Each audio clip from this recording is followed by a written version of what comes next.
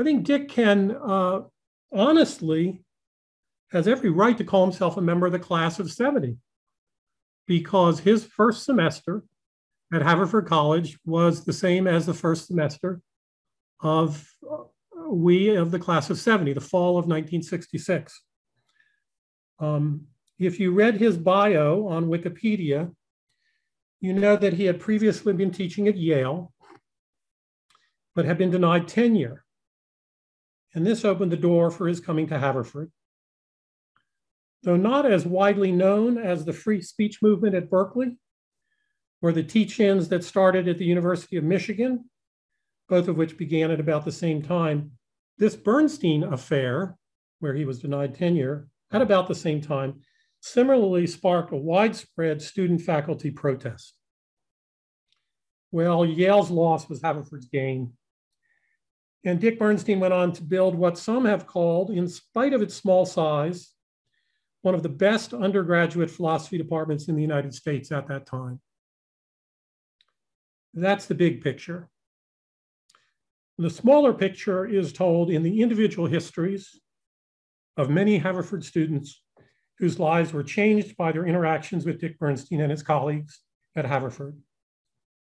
During our time at Haverford, philosophy became the most popular major. So with that, I'll turn it over to Dick.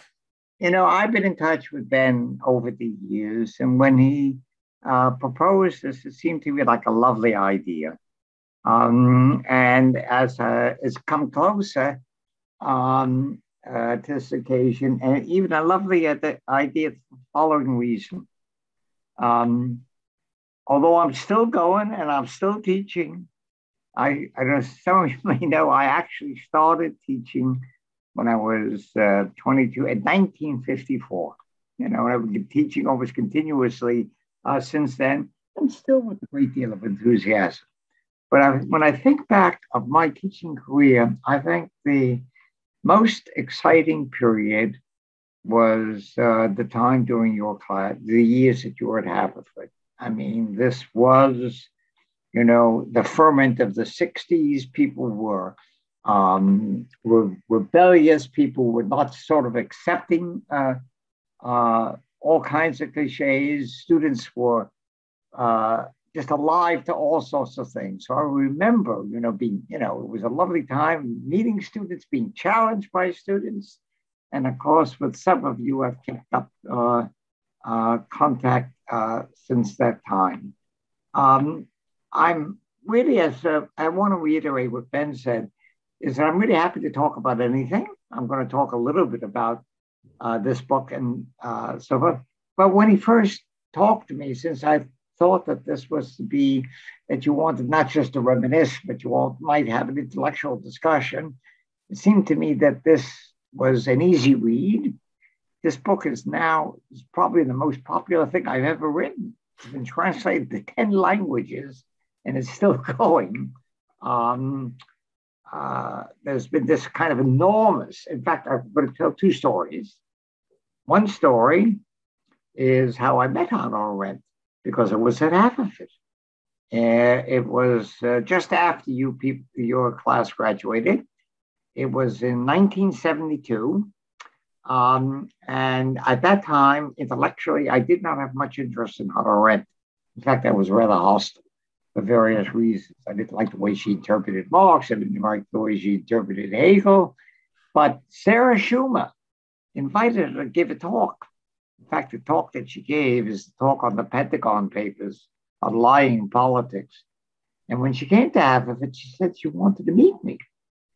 And the reason she wanted to meet me is that I had published this not my first, but this book, Praxis in Action, at the University of Pennsylvania. And the editor was a friend of hers and sent her the book. And she came to tell me how much she wanted to tell me she liked the book. And that night, I don't know if any of you remember the Haverford Hotel. That's where we used to put up guests. We met at 8 o'clock, and we talked and argued 2 o'clock in the morning.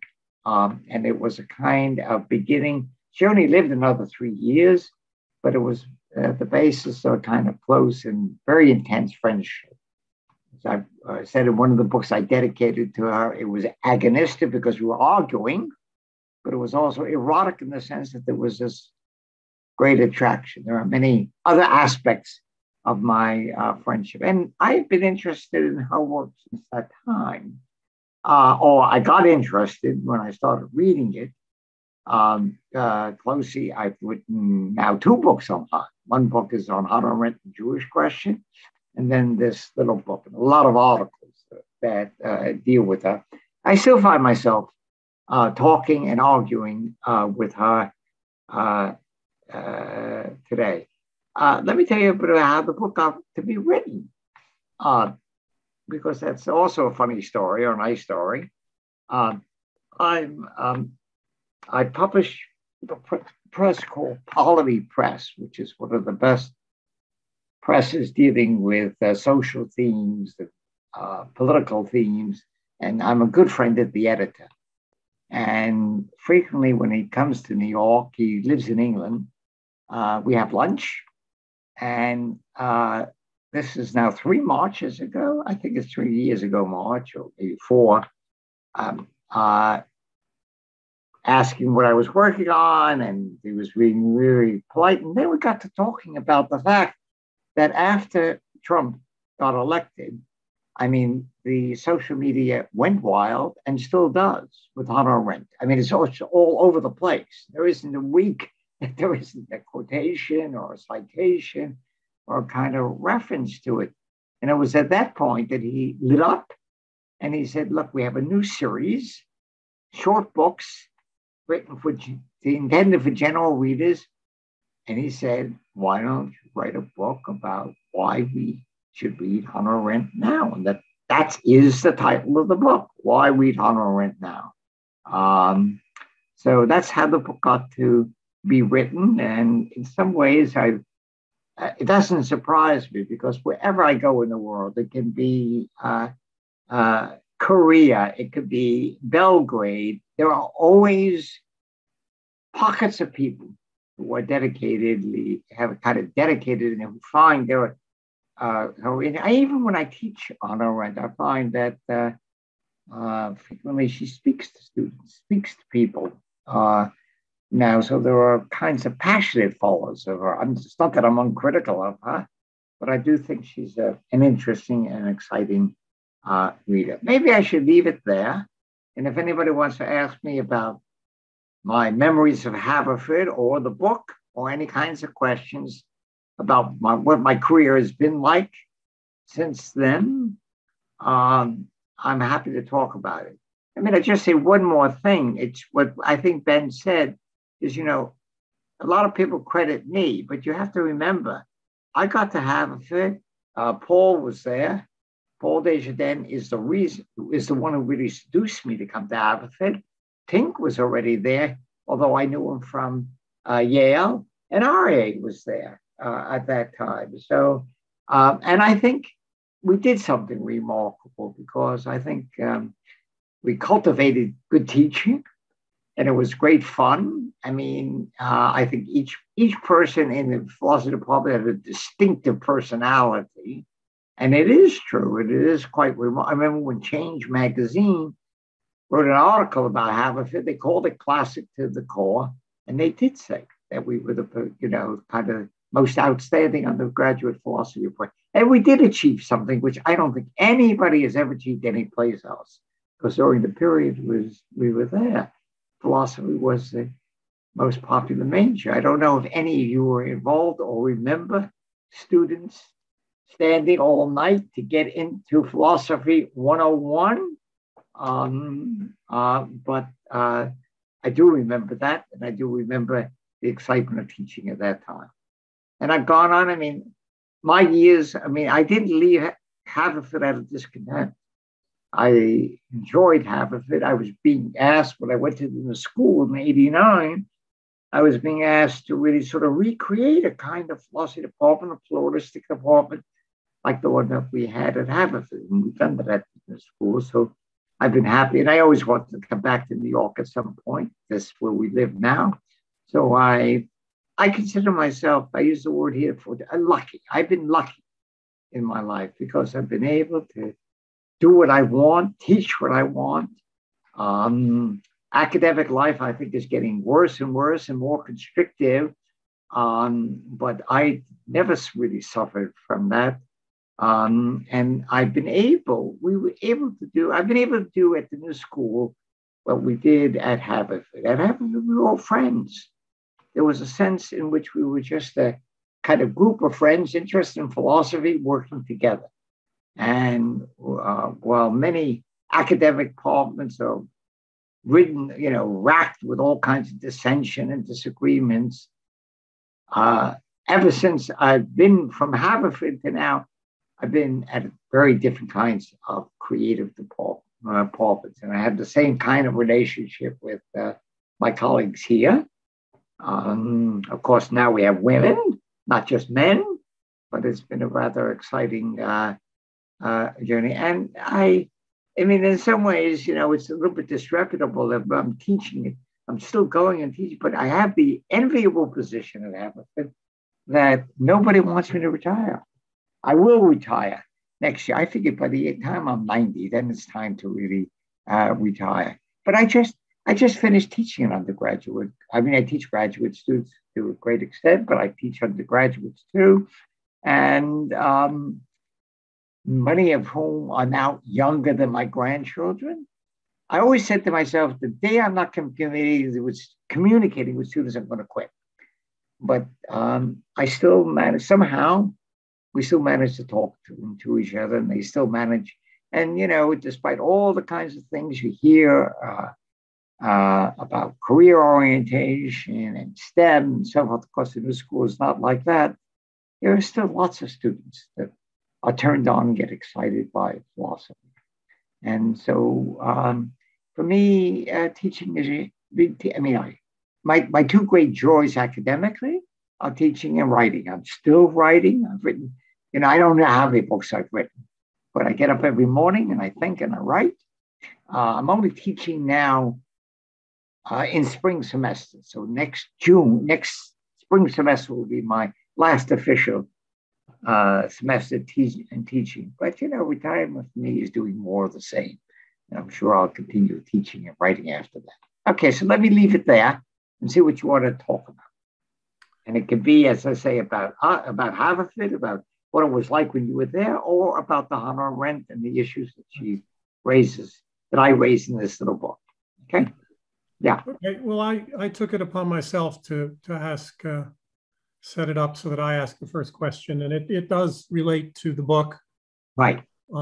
So here's the question. We hear a lot about resentment as a root cause for some of our political troubles today. In your words, we often find that this in, quote, people who feel that they have been neglected or forgotten, end quote. Here are two other formulations I've come across recently. Quote, resentment comes down to an assessment that city people don't care about all the things that we hold dear, end quote. Or alternatively, quote, resentment is a cultural response to economic struggle, end quote. So how we try to address this problem seems to me to depend on understanding its true roots. So can you say anything more about this, Dick? Where does this resentment really come from? Yeah. Look, I don't want to present I'm not capable of a deep analysis of what's really going on and what has gone on. I certainly want to recognize the phenomenon. And I think that what you're talking about, I want to make this related to the theme and why I wrote the book the way in which I did. I think that Arendt had an enormous insight into a lot of the darkness of our times. I mean, it's not, she would never say we're living in a totalitarian society, but she understood what she called the subterranean forces. When she wrote this book on the origins of totalitarian, I think I do quote the sentence where she says, totalitarian regimes, which were for her Nazi Germany, and Stalinist Russia may end, but the totalitarian solutions may well survive. And I think one of the sources of popularity is the way in which we began to see that these tendencies not only exist in the United States, but throughout the world. I mean, this is, in that sense, a dark time. I'm going to get back to resentment in a minute. But the other is the message of hope and illumination. I mean, one of her deepest themes that she suggests is that, no matter how dark things seem to be and how awful, and she does not just referring to what happened in Germany, but in fact, some of the descriptions, the darkness of times is when lying is accepted, when people don't accept the truth anymore. That's the way she describes it in different ways. That there's always that ability for people to come together, to be empowered, to change things, etc. And that double message, not being Pollyannish, is what I find characteristic of her thinking. I don't know. I don't think there's any kind of simple analysis or simple key to understanding why there is so much resentment. We know the obvious. We know the loss of status. We know the loss of people who had decent lives, who suddenly, as a result of that, we know that in effect that this country miserably failed in paying attention to lots of people who were suffering, losing their status, etc. I do not accept the idea that this is now so entrenched and so deep and so magnified because of social media that people are in their own bubbles. I do believe that if I don't want to say this time will pass, I do believe in the possibility of amelioration. And I think it's important to try to reach out, to try to understand, to try to do something, and to try to escape living in our own bubbles. So that's what I would say in general, without giving a kind of clear analysis that there's one cause or the cause for why there is so much bitterness or resentment in many places. Yeah. Okay. I think Feldman has a question. Okay. He always does. Yeah. Good for us. Don't forget to unmute yourself, Feldman. Thank you. I also am hesitant to try to do social analysis, but it's unavoidable to some extent. I was wondering about something you say in the book about Arendt and plausibility.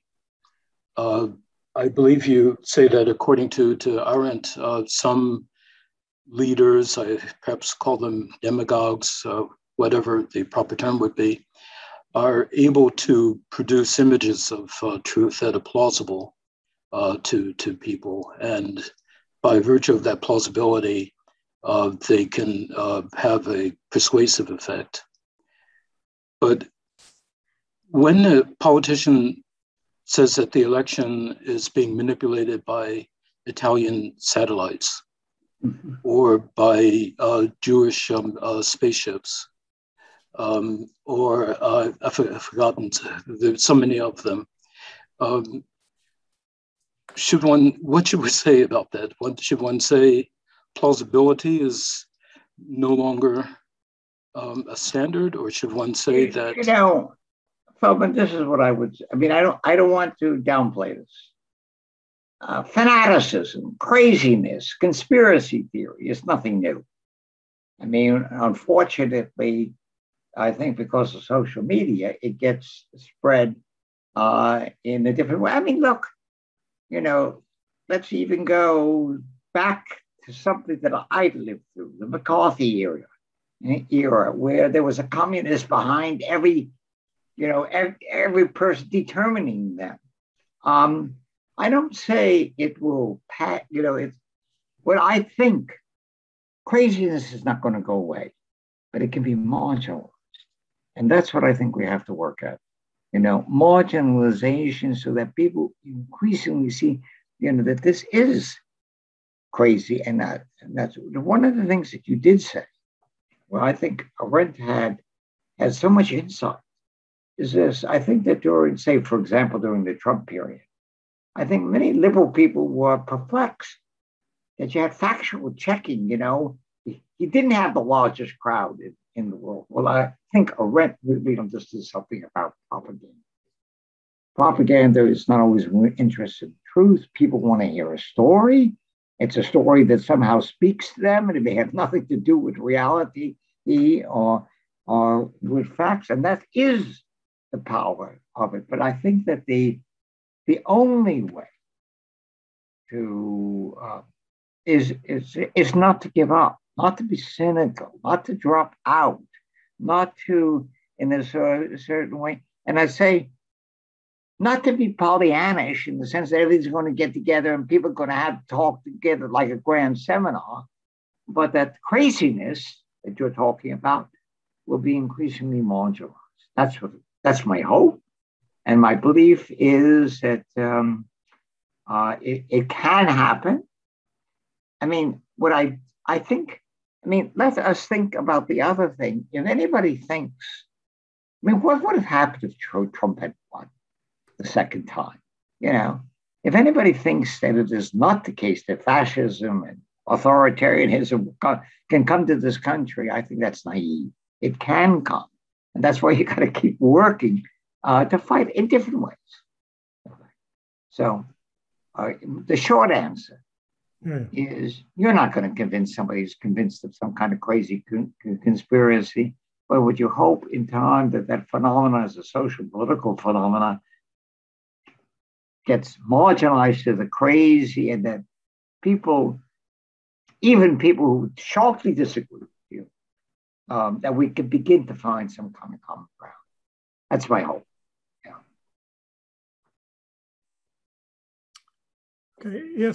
If anyone wants to ask a question, I'm not sure how the raising hand function works, but I know about chatting. Send me a message through chat and I'll call on you. Mm-hmm. You have 3 hands up, Ben. I do. Yeah, but George Newman is one of them. Okay. Go for it, George. Yeah. Unmute yourself. Oh, I see the hands. Yes, okay. George, you need to unmute yourself. Got it. Okay, hi. So, first of all, good to see you, George. Yeah, I know. It was nice to hear that you were doing this. I enjoyed reading the book. Early in the book, I wondered, there's an issue that's been bothering me, and it was raised, I thought, indirectly early in the book. And if I remember right, you said that Hannah Arendt was saying that actions emerge from our unique situations, that we come from it, from who we are. Yeah. Where that pushed me was toward an issue that has bothered me for a little while, and that is the topic is Black Lives Matter. Yeah. And for a little while, just for a very few couple of weeks after that phrase became popular, after the George Floyd, I guess, a couple of people, some prominent people were saying all lives matter. And I thought that all lives matter. I thought that it was a great opportunity to really bring people together in to make it the case that all lives matter, that it wasn't, that all wrongs, all social wrongs, all discriminations, all acts of bias, they all should be eliminated without regard to what population you come from. And because then shortly after Black Lives Matter was, well, the Latinos were saying, well, wait a minute, what about me? And the Asians were saying, well, hello, what about me? And of course, now we're in a situation where we're dealing with Asian discrimination. So I wondered what you think that Hannah Arendt would say about what I just raised. Yeah, I would first of all think that, if we're dealing with on a theoretical level, clearly it's the case that all lives should matter. That I think is the case. But what I think is, maybe I read it differently. It is the case. I quoted in the book when Hannah Arendt left. She didn't strongly identify with the Jewish background until the rise of anti-Semitism in Germany. And she made a statement which I think, when you're attacked as a Jew, you don't fight back as a world citizen, as just a human being. You have to fight back with your kind of identity. And it seemed to me that the slogan, at least for the Black community, was serving as a kind of an assertion of their identity, and you cannot ignore us. We're not invisible, etc. So I think when people were using "all lives matter," they were not speaking sort of theoretically or making a philosophical point or a human point. It was intended to somehow negate and defeat the movement, and that I think is the dark side of that slogan. You would say it, but you could mean it in a way where what you really mean is that all white lives, rise. So I think I want to make a distinction between the polemics of action and slogans that really can get people animated to do something and dealing with these issues. Well, let's sit back and think. Is dignity universal? Is it really the case that it's the case? But it seems to me that even the most prejudiced people in the world will say that all lives matter, but they don't take it seriously. So would be it's the level of discourse. So may not have been it's a slogan that motivated people. And that's where I really want to put the emphasis. It motivated people, or like with the Asians, people, that's the Arendtian point.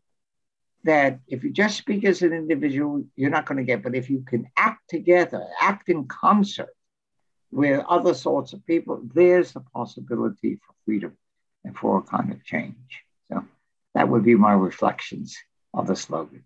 Okay. But as a philosopher, I would certainly want to defend the claim that all our lives really matter. Yeah. Okay, I'm going to go to the next hand I see up. I think Stephen Eisdorfer. Do you want to? Thank you. So I was not a philosophy student. I took Phil 12 with you in 1968 and thought I would take philosophy. And then I went to Tink Thompson and said, what's the next course I should take? He said, you should take a Hegel course. I opened the book. I took it back to the bookstore, and that was the last of philosophy for me. You're opening the wrong book. Well, very, very possibly. But in fact, the course had a lot of impact on me. So the question I would like to ask you is something about the trajectory of your thought. At a certain point, you began writing about pragmatism. Yes. And you wrote a number of books about pragmatism.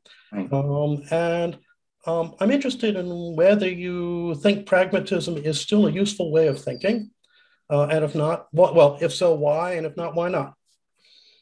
I certainly do think, but first of all, what you should realize, I don't know if you mean, I have written about a lot of things, and a lot of people that have written, on continental philosophers, and German philosophers, etc., so that my interests are quite broad. But I actually wrote my dissertation on John Dewey, and I can tell you what spoke to me then, and indeed I've written recently about him. It still speaks to me.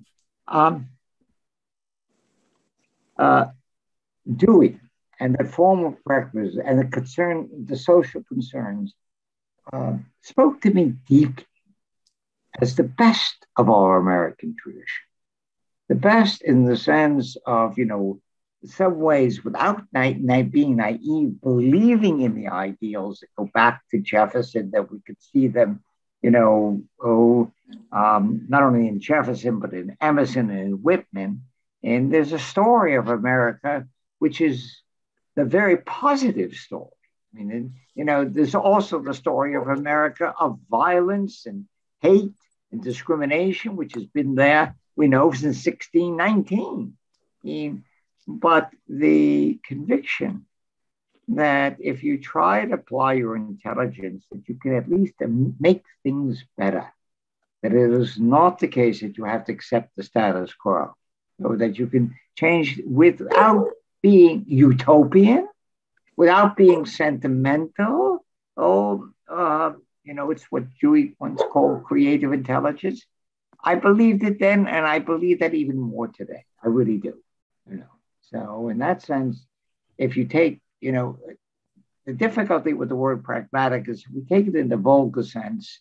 Hey, pragmatic is just figuring out how to do things and not believing in principles. That's not what the classical American pragmatists, whether it be Peirce or James or Dewey, really believed. They had ideals about this, but they believed that action is important. That they were against the conception of philosophy as merely contemplative, merely a spectator. And the emphasis is always on agency, and that. I like to think it's refined and deepened in me, but I haven't given up on it. And in that sense, I think that the true pragmatic spirit is as relevant today. In fact, it's more important right now because it strikes me that the options today are to live in your own bubble or to give up. I'm always worried about the prevalence of opting out and being cynical. And that is a great temptation for many, many people. And it's something that I think I've dedicated my life to fighting against. And, it's reflected. One of the things that I have to also tell you about my habit for days is recently my granddaughter discovered I had a very significant FBI file, which I have the transcript of, and I'm very proud of, in which they quote statements when I was encouraging students to burn their draft cards, I discovered my phones were tapped, and so, and when I hear, and they actually have verbatim quotes from speeches that I gave at Haverford, I consider that part of my dossier. And I've been involved in social action groups. I was involved. I don't know if you realize that prior to coming to Haverford, 1964, I was when I was still at Yale, I went to Mississippi during the Freedom Summer of 1964.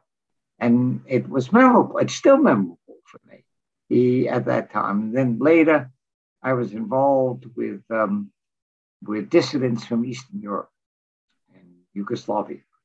So, and I've always felt that that's a manifestation of the best of the pragmatic spirit. That I would say pragmatism, true pragmatism, is. And if you come back, I'm going to give a course of pragmatism next year. I'll give you can take it free for free. Okay. I would like to do that. I actually came to it via Richard Rorty. I started reading Richard Rorty's books, and I said, "Why does this sound familiar to me?" Well, you know that Dick Rorty was probably my closest intellectual friend. We were friends in the time that we were undergraduates at the University of Chicago. So, and I've written a lot about Rorty. Yeah. But that's a good way to come to pragmatism. Yeah. Chuck Shields, you want to? Yep. Thanks. Thanks there, Ben.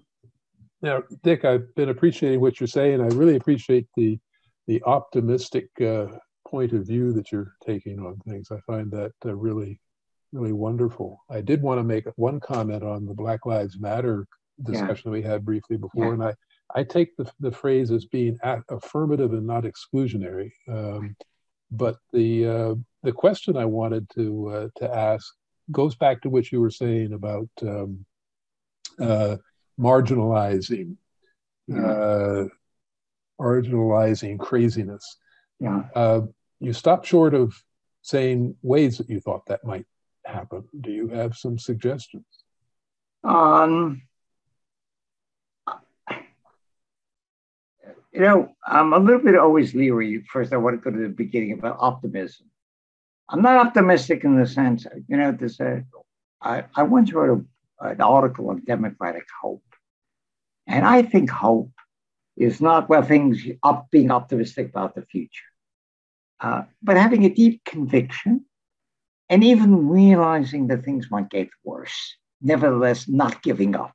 That's for me what I want to consider. So if I wouldn't want my remarks to say, well, it's all going to get better. I don't know. But not to give up, to keep fighting in different sorts of ways. In some ways, it was very much an effort that happened at that time. I mean, I'm going to take a detour and then come back to what you said. The detour is there were several reasons I went to Harvard, but one of the reasons that I was attracted to Harvard, as I say, I went to graduate school during the McCarthy period. I remember when I first went to Yale, I couldn't believe it because most of the students were more sympathetic with people like Buckley and thing. And then I began seeing things change in terms of the student movement. And I always respected the fact that Harvard took a strong stand. It's one of the few places in college and university that did not cooperate with the government at that particular time. And I don't know if you know some of the story about Russ Stettler, who was really quite a radical student. And the state threatened to take away his fellowships. The Harvard said, if the state takes it away, we will do it ourselves. I mean, the way it stood up, that was for me deeply attractive about that positive, not just the anti-war, but the positive sense of dignity. And I took that seriously. And that really appealed to me, although I was not a Quaker at that time. But coming back to what you said, and I think you put it very nicely. I think that the Black Lives Matter was intended to be affirmative. And where I see it having its really most significant effect is locally. I begin to thinking that the most interesting politics now is local politics, not at the government level and so forth, but the ability to begin to do more progressive things in different cities and different parts of the country. And there it does seem to me it's beginning to have some effect, or modulating things about the police. I mean, they're not going to end the police. They're not going to do these sorts of things. Racism is not going to go away. But it does seem to me that there's a growing sense that this is an issue and that more and more people are being considered. And what I'm hoping is that the coming together, I'm recognizing, I mean, even let's go back to the people that would caricature rednecks and so forth.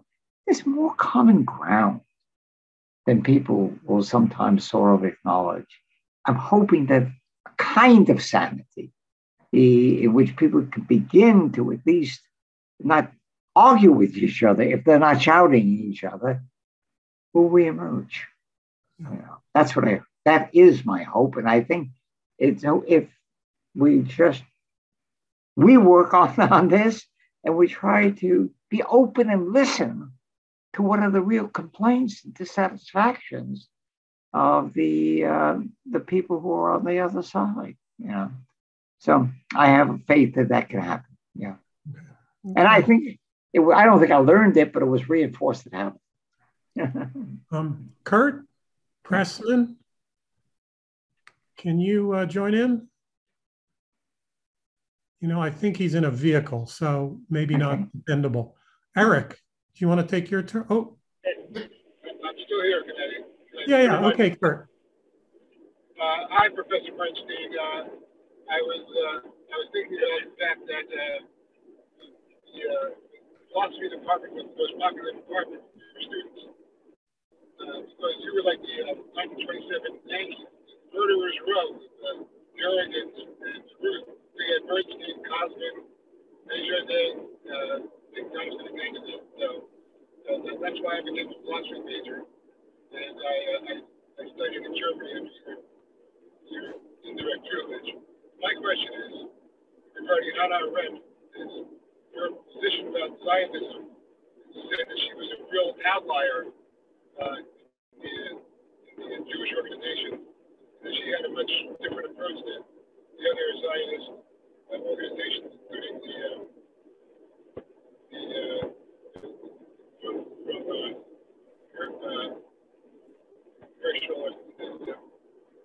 Herschel. So you think in the long run, her criticism carried out a very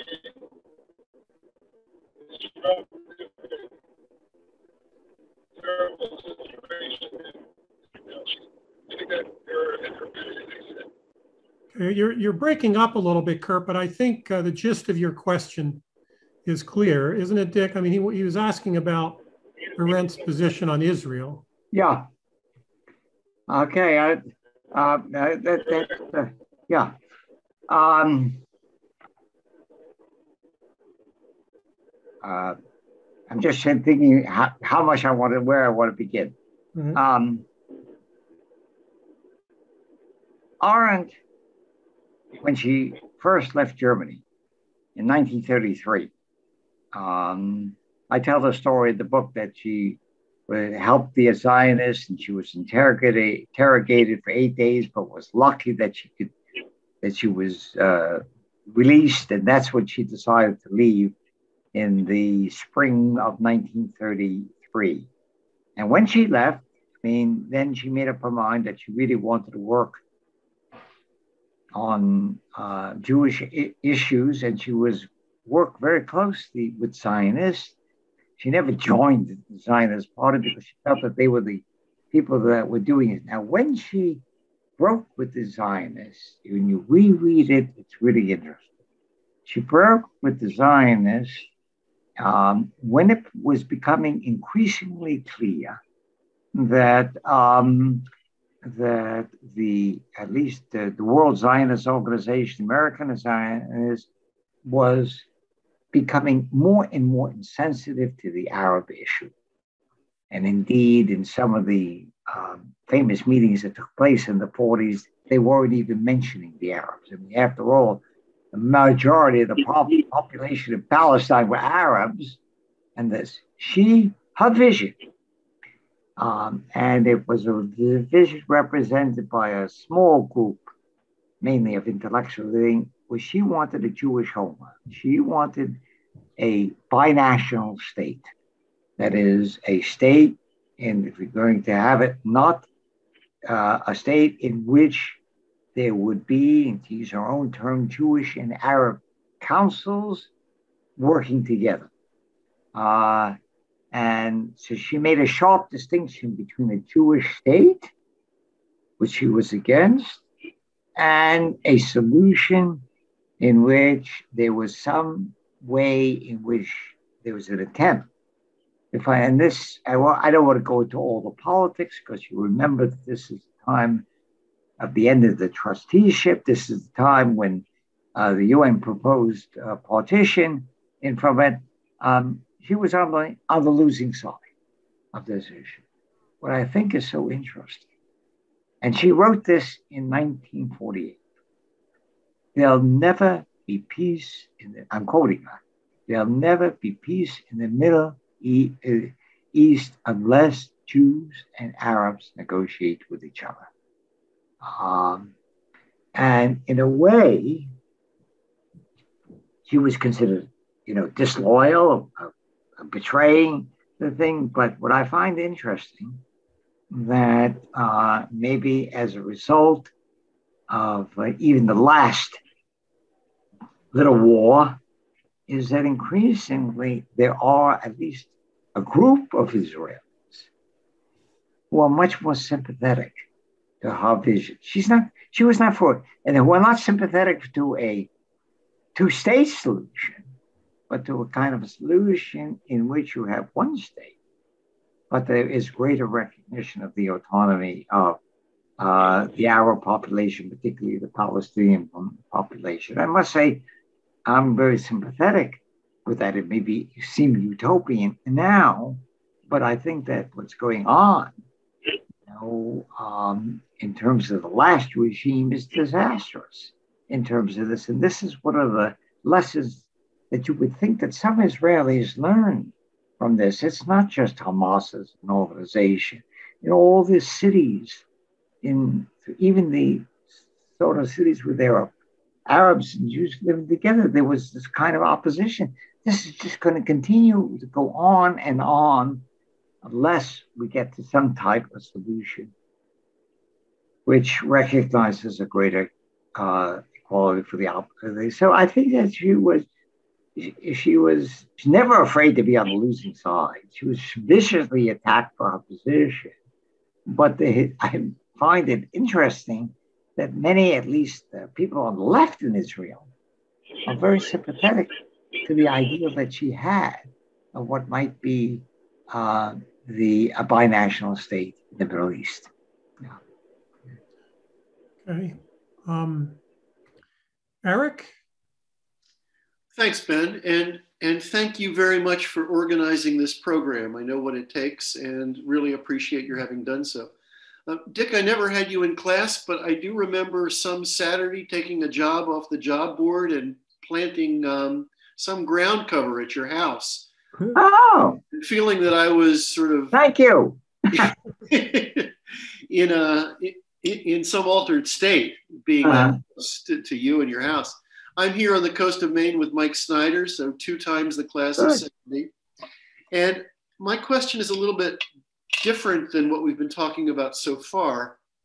I have appreciated what I would call your kind of guarded and realistic optimism, the commitment to keeping the faith with principles and ideals in the face of Trumpism, et cetera. One of the things that concerns me and keeps me up at night has to do with the tendency on the left, and I largely identify myself as on the left, but we see it at Haverford and other campuses of a kind of intolerance of open discussion, hypersensitivity to microaggressions and triggers. Mm-hmm. And lo and behold, are we emerging in a world where the left is the inhibitor of free speech rather than the right? Mm-hmm. And if so, how do we get back to a place where those of us who identify with the left can feel on solid ground, challenging those on the right who would destroy free speech? Yeah. I'm extremely sympathetic with what you're saying. And I think we have to be careful. There is true this intolerant element of extremism. Extremism can take a right form and a left form. And sometimes it doesn't make much difference, And shutting off, discourse, which has gone on various college campuses. It's something, of course, that the far right is always exploiting. But it does seem to me that, I don't want to make a difference between the true left and extremism, but that's something to be fought with equal vigor. It really is. That we have to stand up and not tolerate it. If you're going to shut down people from talking, that is, and thinking you're doing this because they have terrible views and so forth, this is a betrayal of the best sorts of principles. So I think that one has to stand up against that as well as on it, not be, how can I put it, not be wishy-washy about it, Shutting down talk, whether it comes from the right or the left, isn't horrible. I've always believed my whole, I like to think this is things I did at Haverford. My whole life has been dedicated to trying fostering communities of dialogue. And dialogues mean not only talking, listening, learning how to listen into things. And when you draw the line and you say, I'm not going to listen, I don't care where it comes from, for me, that's a no. So stand up for your principles. And don't be taken in by, for example, I teach now at the new school and I teach the undergraduate, and it's known as a progressive and liberal institution. What I find more impressive here is that element is almost insignificant. here. So don't be taken in by the kind of idea that this is what's taking over the left and extremists. There are people like that. And as soon as there are people like that, you can be sure on social media it's going to be blown up by the far right. But don't exaggerate. I don't think it's as prevalent as many people think it is. As a media, some of the media make us think it is. Yeah. Thanks, Dick. Yeah. Warren, you want to? I should put a plug for my daughter's book. I think anybody who, some of you may hear on NPR, my daughter is Andrea Bernstein, who's, in my opinion, a great journalist, written a wonderful book on the history of the Krishna and the Trump family about oligarchy in America. It's really a terrific book. It's a New York Times bestseller. None of my books have been New York Times bestsellers. Warren? Sure. Well, first, let me say that my daughter is here too, and I'm very proud of her as well. So, good. But that's great to hear. I do want to say I find this really extraordinary that after 50 years, that our class is able to reconnect with one of our most distinguished professors. So thank you, Dr. Bernstein. I think this is really quite something. I was a biology major, and you were in that great biology department. Yeah, another good department in Haverford, but regrettably, so didn't take any philosophy courses. But I have to say, this is a very strange day as far as philosophy goes. First, with the very sad news of Ariel Cosman's passing, and also just before this Zoom, something flashed up on our local news. I still live very close to Haverford College, and literally something came up in the news warning people that poison hemlock is growing in our area. So I just thought that was kind of a strange thing to announce right before a philosophy session. Is it really true? Yes, it's absolutely true. Yeah. So I do have a question, though, that relates to the book. And Arendt discusses this concept of self-deception, playing a primary role in totalitarian leaders. Yes. And the concept of self-deception, I think is a very interesting, complex one. Again, I'm not a philosopher, but I gather it has various philosophical and psychological and cognitive scientific views on it. Yeah. It's sort of by nature almost paradoxical. Does it really exist?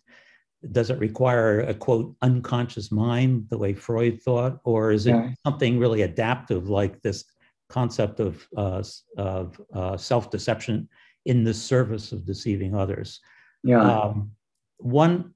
Trump may be perhaps a great example of self-deception facilitating the deceiving of others.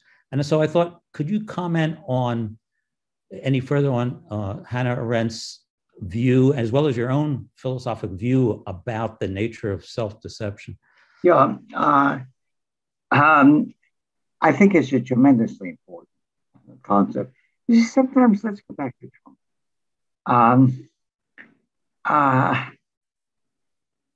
I've asked myself, for example, does he know that the election was really valid and he's just using this as a political ploy? Or does he really believe it? Right. And I think at times I come close to thinking he really believes it. He really doesn't believe it. And that's where you see the danger of self-deception. Hannah Arendt makes this very interesting distinction. One form of lying, this goes all the way back to Plato, is the form of lying where you're telling a lie. You know what the truth is, and that you are now the example of Plato is that that an animal is a mule, and you're trying to convince somebody that it's a horse, but that. Now that I think is a standard form of lying. But I think what could happen is where one actually doesn't even have the resources to know that you're lying. And I really do think that in many instances that it was characteristic of Trump. Okay. And that, I mean, I'm not going to go into I don't know enough to go into kind of psychology, but I really do believe that he thinks that many of the things that he say, which others want to say is untrue, are true. And in that essay on truth and politics, she makes this, what I think is not shocking, but disturbing remark, that the real danger is that people can't tell the difference between a lie. I mean, it's much easier to deal with lies when you know the truth and you're trying to fool something or goes on in advertising. But when you are doing, and I think that she also illustrates, I mean, one of the things that I think it's getting a lot of notice recently because of the anniversary, that if you go back to the Pentagon Papers, what's so shocking about the story that was being told is at that time, the intelligence community knew the truth. We're not winning a war, and that all the stuff about body counts is not true. And yet the decision makers somehow don't have that on their screen. So it isn't as if they knew that we really, I mean, some of the people in McNamara's group, but they really believed some of the things that they were saying. So that's a sense in which, without my being able to give a complete thing, the phenomenon, I think, is a real phenomenon, and it is a very dangerous one, because then somehow the distinction between truth and falsity, it's not just a matter of fake news. It's a matter where you yourself don't even see that there's a distinction between lying and truth. That's really dangerous. Yeah. Right. So I think the self-deception is powerful and has had disastrous consequences.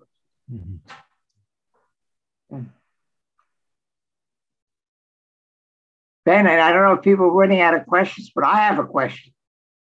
Okay. My question is, do I sound very different than I did in 1960 in your class? Nope. No. It's all the same in many ways. Tom, you want to jump in? I like to think that is. I like to think this is. Absolutely. What? Absolutely. Yeah. I'd like to add to the answer to your question, Dick, which is I read the book and I've also watched some video of you. So I was prepared to understand that you are talking just like you were then. Thank you. I like to think so. And you've really just kept an audience of people engaged on highfalutin topics now for over an hour, which is just amazing. And I want to thank you. I also want to thank Warren. If he doesn't plug his daughter's book like you plug your daughter's, I will plug his daughter's book, Amanda Gefter, Trespassing on Einstein's Lawn. Semi-transformative for me and my understanding of quantum mechanics. And my question is going to be unusual, and you might have expected that, but Warren kind of set me up by talking about self-delusion. And this is a philosophy day. And, isn't the original self-delusion that we are separate selves? The fact of the matter is we are all deeply interconnected, and you can see that materialistically, existentially, or in various spiritual ways. I agree with that. Yeah. And of course, and so did Hannah Arendt. And I think, we know that we need to act collectively. It's not all about us individually, but what my biggest takeaway that I hadn't really gotten until I got refreshed her was her saying, we need to stop and think, right? And you say we need to stop and talk with each other, but, haven't we been trying that long enough to realize that looking at our own mental formulations, as the Buddhists would say, and you said suffering enough that I guess it's okay for me to talk about Buddhism. I mean, the Buddhists say we got to look at our own mental formulations, the knee-jerk reactions that we have. And you can't just by a matter of willpower say, oh, I'm going to process the content of my experience and make sure I see it's all impermanent. You have to do exercise. You have to do things that make you change so that gradually you become that way. So my question for you is, why don't Buddhists and political philosophers talk more? I want to challenge the last claim. Good. I mean, it is the case. Philosophy is practiced in throughout the world or in Western countries. It tends to be Eurocentric or it tends to be American centric, and that most of us are really ignorant, not just of Buddhism, but of Confucianism. By the way, a great counterforce to that was Paul Desjardins. Paul was a person who I remember, even among the philosophers, was teaching us Chinese character. I do think there is a large community of people, whether it be, I don't want to just make it just Buddhism, but I have to think about Confucianism in a minute, who are interested in that discourse between, I don't like the term Eastern and Western philosophy because I'm not convinced that there are major differences, but I think that there is more, at least among intellectuals, more discussion of these topics than you might think. I myself I've now been to China 3 times, and I've been at conferences on John Dewey and Confucianism. There's a whole movement of reinterpreting. I mean, that I think I know more about Confucianism than about Buddhism, but a whole movement of people who are reinterpreting Confucius and see certain types of deep affinities with things in American philosophy. And I've been participating in those particular discussions. I mean, I don't know Chinese characters, but I've read a lot now about it. So I think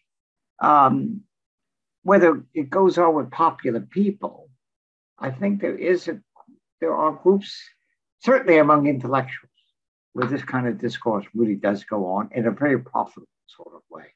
And I'm sure it's the same thing that takes place with Confucianism and say American philosophy is taking place with people who are Buddhists. And there are, very frequently, I have students. Yeah, I'll give you a good example. I just taught an undergraduate course on pragmatism. And I had an undergraduate who was deeply interested in Buddhism. She wrote her paper on Buddhism and American pragmatism. So it's there, but not in large numbers. Yeah. I mean, I think we're past the days. We're past the days of just, that stuff is for outliers and so on. I think that no, I think there's more receptivity in different circles. Yeah. Have you been involved in Buddhism? Have you been involved in Buddhism? Yeah? Yes, very much. Yeah. I lead meditation almost every day.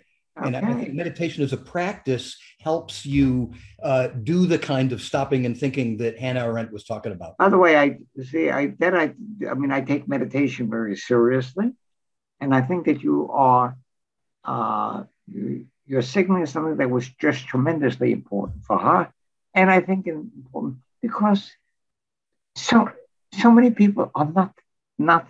I mean, if we're using thinking in this technical sense, not thinking just as thinking out of solving a problem or doing a thing, but just think what you're doing. I think many people don't do this. I think it's important. As a philosophy teacher, I'm always trying to encourage. Think about your life. Think about what's going on here. Is this what you really want to do? Yeah. So I take that. I think that the American idiom catches beautifully what she had in mind by the notion of thinking, which is a kind of thinking that is not simply utilitarian, but it deals with the issues of meaning. Yeah, right. And I share that. Well, that department made anyone who took any course in it stop and think all the time and forevermore. So thank you. Well, the other thing, and I am grateful, that I talked about Dick Rorty, but Paul Desjardins was a friend of mine from back at Yale. And I, to this day, am grateful to Paul because of the way in which he introduced me to Confucianism, to Buddhism, to meditation. And I take very seriously something that you said, practice. You know, I even think of that in terms of my own life and my own writing, you know, that by coming and trying to write something of it, that sometimes brilliant ideas come, sometimes they don't. But if you do not practice, then it's not going to happen. So I take the idea of practice in ourselves and practice in the social world very seriously. Good. Okay. It's nice to see so many people who still are influenced by their practice, by their days at Haverford. You know. George, did you have yes, a very quick comment based on what Tom and Dick were just talking about. So I'm a neurologist. I have headed stroke programs in 3 major universities. Since 1995, we've had a practice of a multidisciplinary rounds when all the nurses, therapists, doctors, and everybody else gets together and talks about all the patients that we're taking care of over the course of the day and their families. And every day since 1995, we end that meeting with a quote from Buddha. And all of us reflect on that before we go do our work. You want to share the quote with us? Oh, sure. Some of them are, or several quotes. Yeah. Oh no, there many different quotes over the course of the years. Yeah. Yeah. The first one that comes to mind is simply the saying that life is so difficult. How can we be anything but kind? Yeah. You see, you're making my point. You're making the point that I think the idea of you're a good example because you're a hard scientist who do not find these things foreign. You find them helpful. And I think that phenomenon is, not a mass phenomenon, but more widespread than people appreciate, or knowledge at least. Yeah. So there you exemplify my point that is, you're not just having intellectual discussions about Buddhism, but that somehow it is relevant to your work and this is something that I learned in Philosophy 101. Well, thank God for Philosophy 101. I guess it was Philosophy 11, actually. I must say, though, that one of the most gratifying things over the years, not just from your class, as a teacher, you never know what you're communicating. You never know what effect you're having. One of the most gratifying is I get emails to this day from Haverford students saying, well, taking that course changed my life. Well, that's wonderful. It did. Yeah. And you also illustrate something that I think we believed at Haverford, that I believe to this day. I'm not interested in turning out professional philosophers. But I do believe that the study of philosophy, no matter what you do, can help shape your life. And you're a good example. And that statement has not changed since 1966. I said that then? You said it now. Well, I believe it. I really do believe it. And I think we conducted the department that way. We're interested in sending people to some people went to graduate school, but that was not the purpose. And that, by the way, there is empirical evidence to this. It's empirical evidence that many students who studied philosophy as undergraduates do exceedingly well in their professions. There's a statistical difference. And it would make sense because if you get the right kind of philosophy, it's about thinking. And that's important in terms of doing neurology or being a medical doctor as anything else.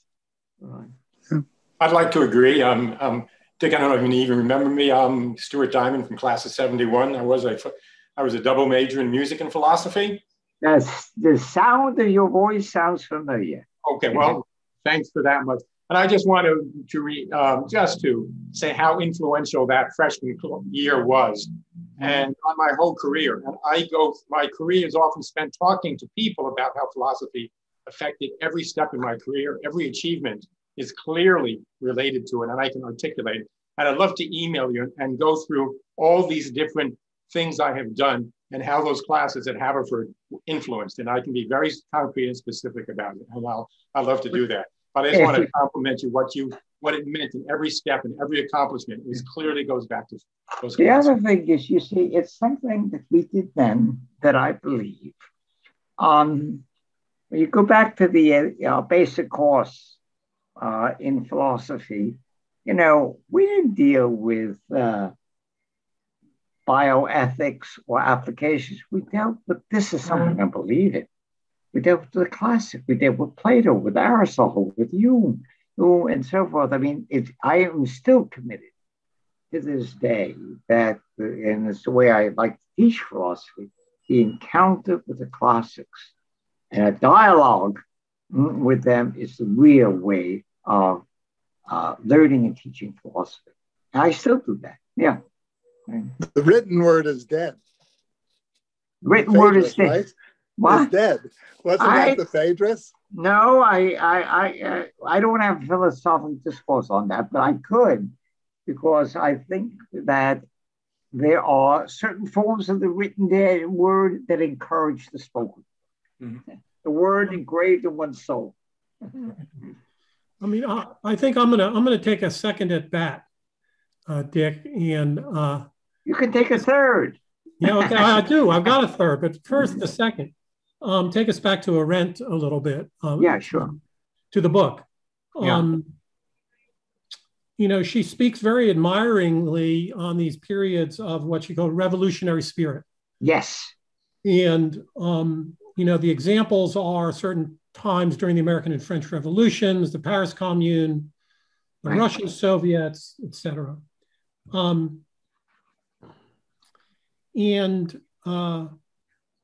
What characterized those periods?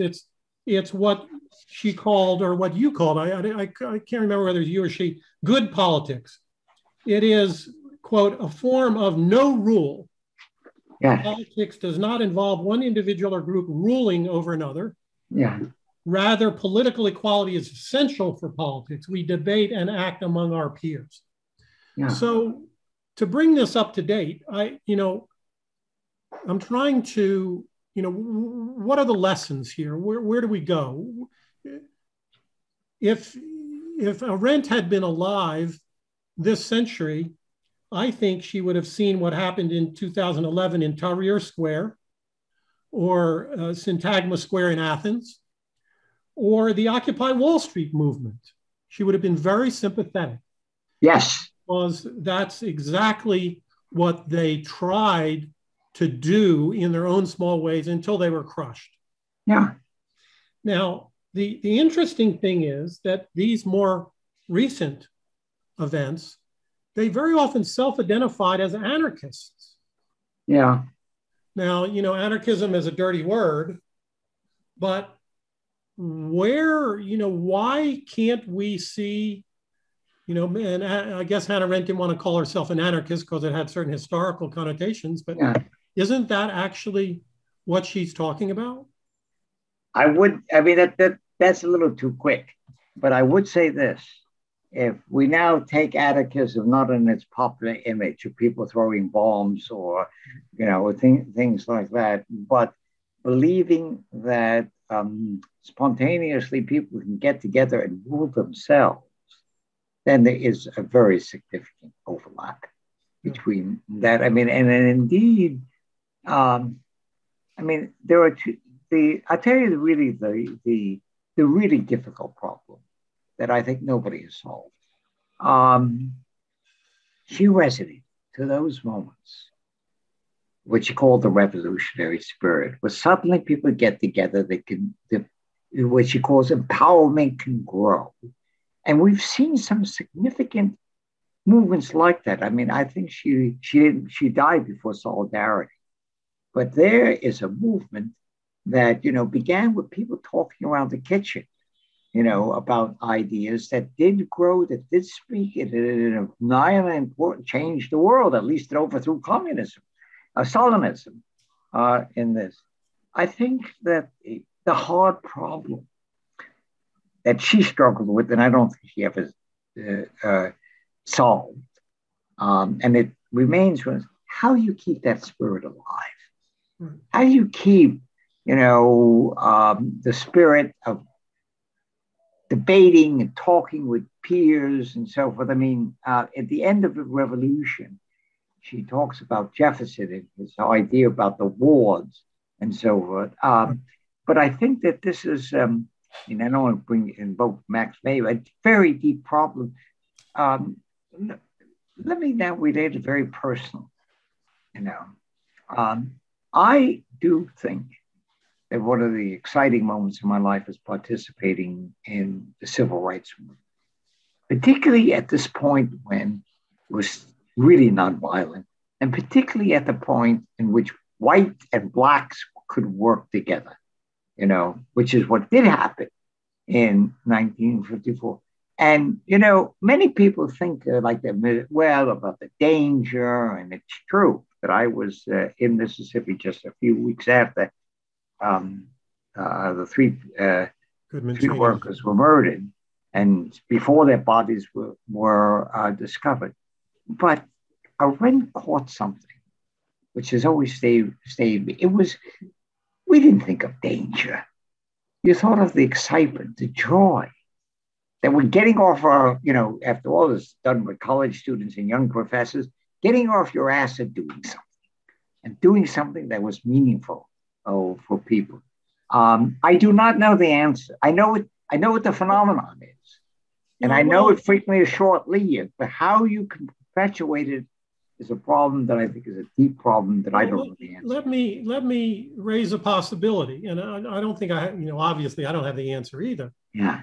But it seems to me everything is so politicized these days.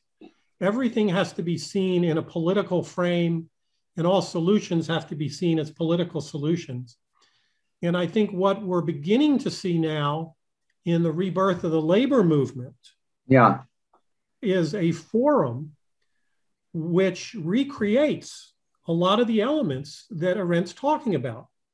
You have, they can be venues for real democratic discourse. The issues that unions confront are basic to people's lives, just the same as political issues. In fact, they overlap. There's a tremendous amount of overlap. The issue of race often disappears in the best cases. So I'm beginning to believe that we need to focus more on what's going on in people's working lives and encourage that is the venue in which we might see these sorts of things emerge and work. I mean, Ben, I'm sympathetic with you. I'm not. I don't know if I just want to label the labels, but I would put it differently. I would say that look, nobody better than Arendt understood the horrors of what we normally call politics and top-down politics, how it ends up in totalitarianism. But the other vision, which he's offering, is not something that has to go on, or like this is a statement from Dewey, but it's very Arendtian. Politics is what goes on in Washington or Albany. It frequently goes on when people get together and really do communicate and discourse. And that phenomenon can take place in the workplace. It could take place, with your colleagues at a university and so forth. Those are the moments to be cherished, nurtured, and developed, in which you're speaking with peers, you're arguing with them, and you're treated.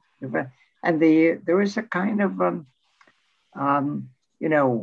again, I don't want to get into, sometimes I think the most interesting way of reading Arendt on these issues is not as a blueprint, not something that's even going to work on a kind of grand scale, but rather a phenomena that don't go away, that can be replicated in many different kinds of, and in places where people don't think of that's politics, in community organizations, et cetera. So I think her positive vision of politics is something that takes place in many, many areas, or can take place in many areas of life that we don't normally think of as political. Right. And I share that. Yeah. William Purvis, I'm sorry I missed your hand being up because you're way up in my corner, the corner of my screen. But please take the floor and unmute. Yes. Thank you. That's generally the handed person is usually up in the left-hand corner. So I've been hiding there. Thank you. Professor Bernstein, I have to say it's so inspiring to hear you once again. And also it's so inspiring to be back in this incredible community again. I've been so apart from this in all these years. And what I would say, and this is all corollary to what was said before by Tom and others, but what is the same, Professor Bernstein, about you now has nothing to do with the content, but has to do with actually, I have a distinct memory of a class, it was phenomenology course, I believe, in which somehow you came around to the topic of, you were musing about what do the great philosophers have in common? And you distilled this to the ruthless drive to comprehend. Yes. And I would say that's the part that right now that comes through so strongly that is really infectious. So thank you so much for that. Yeah. But just to start with a confession, I haven't read your book on Hannah Arendt. Okay. That's on my to-do list now, absolutely. Mm-hmm. But I have to say I haven't been reading a lot of philosophy in the years since Haverford. It's affected me a lot. That my time there affected me a lot, but I haven't been reading philosophy. And I am remembering from a Hegel course that in the introduction at one point he says that it's also a process. You can't just study and then you understand it. It's the process of understanding it is as important as the material that you're understanding. So that's my other confession. And so I will get back to working on that, which connects with what was being said before about how important it is to keep working on these things individually in yourself and reflecting. But the other part, that's on my to-do list. I'll do better. Mm-hmm. But the other part of this that I'm more concerned about is there were several times today that the issue of how to accomplish this in a community was raised. And in fact, recently you were saying about discourse, how important discourse is. But I would guess that among all of us on these Hollywood squares, that for the most part, discourse in the workplace or in the universities is still, pretty much within a bubble. And you had said early on about how do we escape from these bubbles? I think that's a really important question because somehow out of what has happened over these 50 years, these bubbles are very strongly geographic as well as political. Yeah. I'm thinking of the area that I come from in Western Pennsylvania, which is pure Trump country now. It's the normal small town deteriorated America. And the other thing that I think connects to this is, in terms of discourse, has to do with the point that was raised about the Warren, I believe, raised about the ways in which the left can inhibit free discourse. But and we all recognize that, but the danger in recognizing that is one of false equivalency. And we watch this all the time in the news when they bring up a person on one side who's trying to argue, and on the other side basically is spewing lies, and either of the kind, self-delusional kind, or of the kind that are propaganda of some type. And I'm thinking back to anti-Semite and Jew, and that how does someone who's freely trying to engage in free discourse and freely thinking engage with someone who is basically coming from a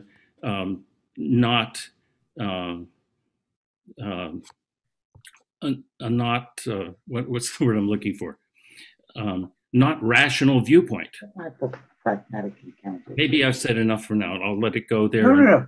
Those are points that I'm really in my bubble here, and I'm in Connecticut. I'm at Yale. I'm in a bubble. How do we escape from all of those bubbles? Yeah, first of all, before we even talk, am I looking at a real background? Is that your house? Yes. It's beautiful. Thank you. Yeah. Yes. If I were Paul Desjardins, I would start noticing your pillars and your bricks. You know, where is the house? Is it in Western Pennsylvania? No, this is in Connecticut. Oh, Connecticut. I It's see. it's near Old Saybrook, Connecticut. This is Deep River, Connecticut. I see. And is it a reconverted barn or is it? Huh? I'm sorry, but now we'll venture into architecture. This is a house that was built in. Well, that's fine with me, but I'll get back to your issues. Yeah. Okay, 1978 by a builder for himself. And the beams that you see basically come from a barn in Vermont somewhere. They're not structural, but they're very beautiful. We very much love this house, and it's all around us is woods, basically. I see. Well, I'm going to get to you, but it's not irrelevant. Paul, did you ever go up to Paul's house in the Adirondacks? I was there several times, actually. Okay, well, as a result of Paul, we built a house in the Adirondacks. And Paul found the beams and he found the stones. And to we built the house it's a lovely Desjardins story, and I don't want to go into great detail, but we built it in 72, 73. And I've written many of my books up there and things. So I'm sensitive to this. I think I am a frustrated architect, myself. But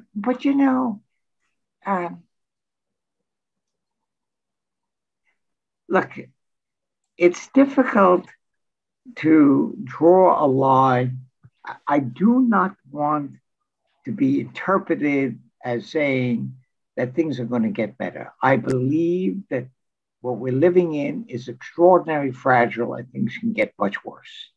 That's what I think. So I'm not optimistic in that sense, but I am committed to not giving up and to trying and to whatever encounter it is. I don't know, about your neighbors, your community, your school board.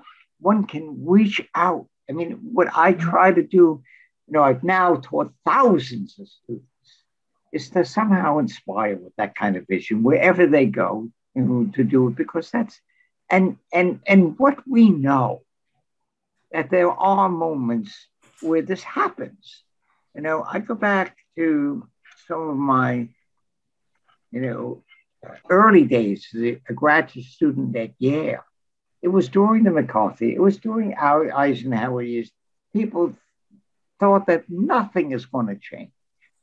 And what I began to witness is the growth of the student movement, fighting McCarthyism, fighting the House Un-American, everything. And suddenly, then, for example, the growth of the civil rights movement. So I think, this is Arendtian, I think Arendt says, when how kind of political action, she likens it to a kind of miracle. A miracle in the sense you don't know when something is going to grow and develop. You just don't know. And it's important to keep working it because we know enough about history that we've seen how this has happened at various moments. There's nothing that I think that rules it out in terms of the present or the future.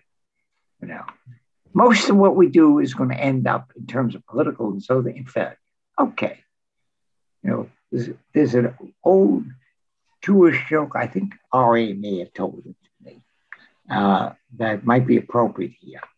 God looks down at the world and he decides, of course, like many Jewish jokes, they're always telling the story about how the Jews come out on top. But God looks down at the world and he finds that it's so awful that this time he decides that there are going to be 40 fathoms of water, 40 days of rain, and no survivors. And he sends his archangel Michael down to tell the various heads of religious organizations that this is what's going to happen. He goes to the Pope, and the Pope, gets down on his knees and prays that there is going to be some place in the afterlife for the devoted flock. He goes to the head of the Protestant churches and he tries to negotiate and make a deal with him. And finally, it's always, when it's a Jewish story, it's always a kind of Jewish rabbi from Vilna. He goes to the Vilna and he says, 40 days of rain, 40 fathoms, no survivor. And the little Jewish rabbi looks him straight in the eye and he said, it's going to be tough living under 40 fathoms of water. You know? The moral of the story is, okay, so things are awful. It's going to be tough. You don't give up. Al? Yeah. You want to jump in, Al Woodward? Yeah, I have a question that's probably coming out of left field. And that's a good place to be. Well, you know what I mean, both politically as well as baseball. So one of the things I think everybody's aware of is the increasing disparity in income and wealth that's going on in this country. And so as I was thinking about that when the topic of marginalization was raised, meaning that there are people, the voters, I mean, I'm thinking of Trump voters, and I must say that I do know half a dozen at least, and I do talk with them in person and on the phone. Good. And we don't get anywhere, but at least I try to listen. I don't. They know they know where I'm coming from. So my question is, how does that connect? Because my initial thinking is that the way the economic autocracy works in this country, it works against kind of the democratic impulses that will help those marginalized. And those who are marginalized, from what I recall of what my friends have told me, they just don't, they're just not really comfortable with a lot of what democracy is really all about. Yeah. That's it. Well, no, I mean, look, you're raising a really deep issue and a hard one.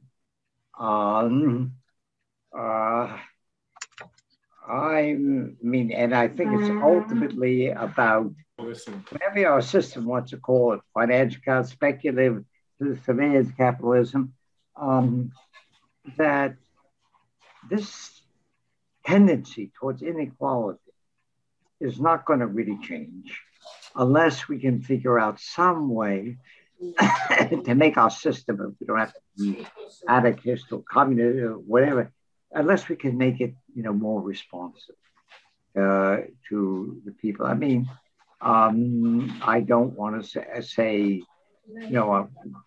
I don't think this is, I mean, what I admire about the president, I think he's aware of the issue and he thinks he can do something about it. I'm not sure what can be done unless you really change some deep things about how the system works. Because in the end, we're living in a system where money wins out in the end, where money runs things. And that I think there could be gestures, but the tendency towards the enormous disparity between the extremely wealthy and those who are not, I don't have any kind of clear solution to how that's going to happen. I certainly favor those political gestures to try to ameliorate it in some ways.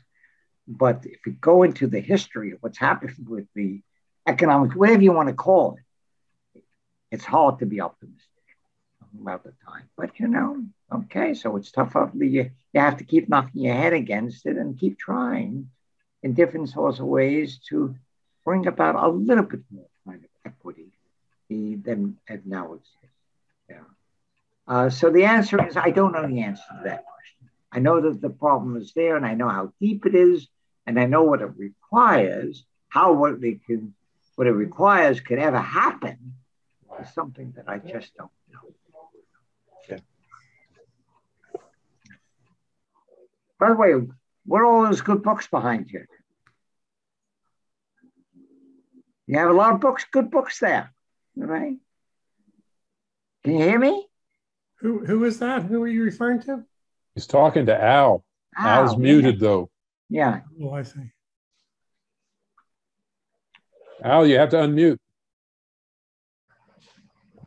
I can't find him right now. There we are. So they're largely from my parents. But they have, okay. Oh, yeah. I wanted to know what all the good books are in the background. They're not there's some philosophy in there, but it's mostly novels and whatnot that I got from my parents, and I've added to I see. Okay. fiction. Okay. My wife was always, my wife taught at Bryn Mawr, and her field is literature. So reading novels is not a bad thing. Okay. Well, I'm thinking that maybe this is the time to wind down. Okay. Geez, it's been a real pleasure, Dick, to have you back in the fold. I don't know what else to say. I think it's been a tremendous hour and a half. I really enjoyed it, and we thank you for giving us this time. And we look forward to hearing of you more and more as the years go by. Thank you. I'm glad to hear that many people think I sound just the same. Oh, you do. I like to think things so. I don't think I've ever, my convictions have not changed. They have deepened. And I take very seriously the idea, whether you're living in dark times or hard times, or you see them in the thing, that you have to keep working. I mean, it's not Sisyphus. It makes a difference. And there are courses, even let me just take one thing, which is, sometimes you hear the idea, oh, things are just going down, they're getting worse and worse. I don't like to think of those cultural levels. Think in more modest levels. Think in terms of what's happened with LGBT, with gays and lesbians. I never would have believed 30 years ago we would ever come to where it's legal to have same-sex marriage. That is, I know people who terribly suffer because of their homosexuality, of being a lesbian. It's a wonderful thing. I see it now with my grandchildren. They grow up in a world, of course, it's in LA and here, where they have friends who are gay, they have friends who are same-sex thing and so forth. For them, it's all normal. That's progress with a small p. That's the way progress frequently comes, with a small p, not with a capital P. And we should not ignore that. Okay. Anyway, it's lovely to be with you. And as I told you, you'll all go to sleep and I'll still be talking. We had one person. I have one more. Let's wind up with one more person. He piped up and Chris Colvin has a question to ask. Chris. Where's Chris? Yeah. Somewhere. I got to unmute. This has brought back a lot of grand old memories. I've always been a pariah. When I graduated from high school, I gave an anti-Vietnam War speech at graduation, and I got the award for the John F. Kennedy Award for the protection of minority opinion. Good. And when I got to Haverford, I was considered to be a right-winger and a conservative and I want to bring back the memory, though, of 1970. You remember when finals were canceled and we all went to protest in Washington, D.C.? I remember it vividly because it was the day my son was born. And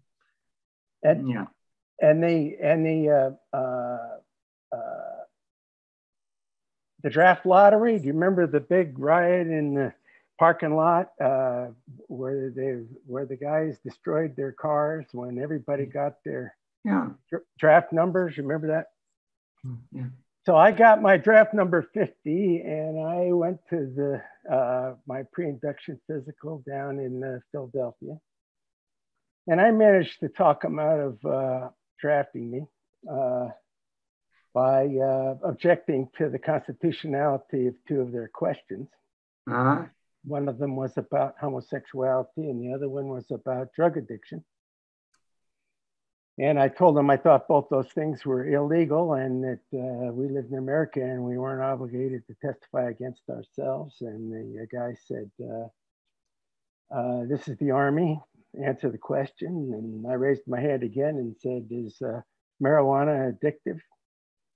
And it brought down the house and he didn't like it and they flunked me for a varicose vein I never knew I had and still looks about the same today.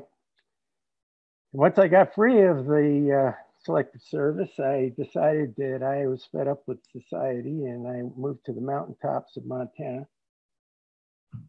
And I lived as a survivalist for 3 years. And when I came back down, I found myself being a liberal radical again in a deeply red state.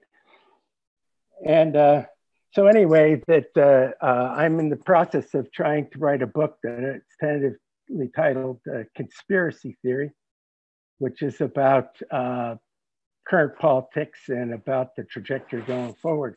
The question I was going to ask you is, what you thought Trump's ultimate historic impact would be. And I was going to offer my thought that he's actually a provocateur, and that his function will be to make us all think. Think how much we've all learned about the Constitution in recent years. And think about how much we've learned about viruses and the genome. Yeah. And the nuts and bolts of government. But anyway, I was just thought I would throw that in your direction. You might have something to say about that. Yeah. One thing is I'm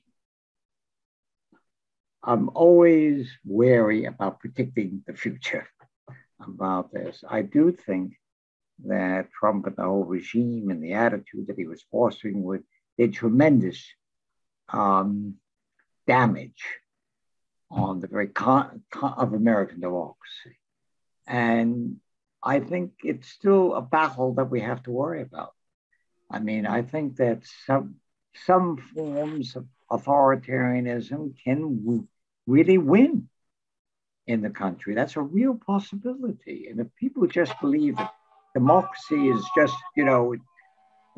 one thing I do not believe is, these are threats to democracy, but it won't annihilate it. No, I think it could be annihilated. I think that, when the people used to, was a famous book, it can't happen here, it can happen.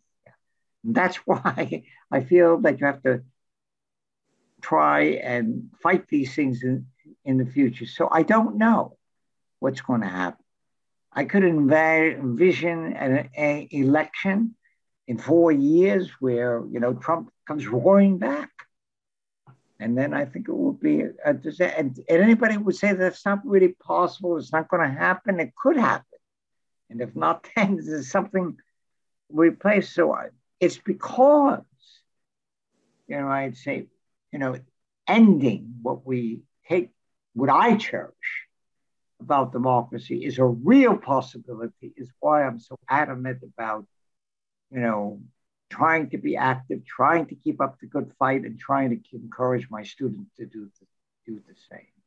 So, it's not based on the idea, it's really all going to get better. People come to the sanity. I really don't know. But I'm sure democracy is not going to, Dewey said it, and I believe it. If we don't keep working at it, it's just going to become hollow and insignificant. So that would be my final message on this thing. So keep up the good work. Okay? We'll try. Yeah. Thanks a bunch, Dick. Yeah. Okay, good. Lovely talking to you. Okay. Thank you, Dick. Okay. Thank you. Thank you for your indulgence for 2 hours listening to me. Okay. Been great. For a long time. Thank you. Thank you. Okay. Yeah, thanks so much. Thanks, Ben, for putting this together. It was Thank great. you. Yeah, great. Anybody wants to email about anything, don't hesitate. And Susan, don't forget to write to me, because I want to give you I will write to you. Thank you. Okay, good. But I'm happy to be in contact with anybody who's got questions or further reflections on some of the things that we've said. Okay? I'm glad to hear that I'm not so different than I was. Get your email address to people through Chris. I have to tell this last anecdote. I remember when I was young and said, oh yeah, that's the way you talk now. But when you get older, you're going to become conservative and moderate like the rest of us. And I'm glad I've lived long enough to prove that I hypothesis. Do well and thrive. Bye, everyone. So much. It was bye. I'm looking forward to when we can all get together in person and knock some beers down and be able to slap each other in the back. So, but anybody of the group who is in New York City, let me know. I'll take you out for lunch. Okay? And anybody who would like to feel better about where they live is welcome to come stay with me in Alabama a little while. Good state. Ben, I suggest that when the class of 70 meets on campus in May of 22, that we invite Professor Bernstein to come and celebrate with us. Yep. I'd be happy to celebrate. Yes. Okay? Absolutely. Every day is a gift for me. I just hope I live long enough. Okay? Be well and thrive. This was a gift to us. Okay. Okay. Bye now. Bye. Bye-bye. Thanks. Bye, guys. Gals. Be well, everyone.